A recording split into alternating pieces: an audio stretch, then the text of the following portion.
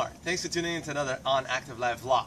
So this week I want to talk about something that's very simple and a lot of us used to do, but we forget about it. And it's taking notes.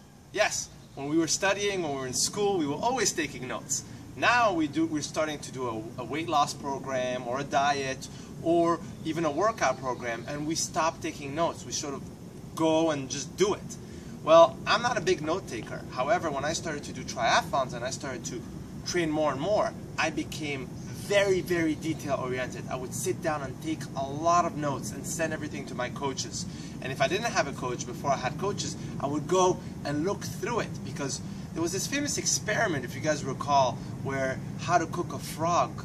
And if you put a frog in hot boiling water, it jumps out, right? But if you put it in cold water and slowly and gradually increase the heat, you can cook a frog alive. Now, I'm not condoning animal cruelty or cooking a frog, but the point is if change happens very, very slowly, you will not feel that change. So if you're not taking notes all along while you're progressing, you may forget where you came from.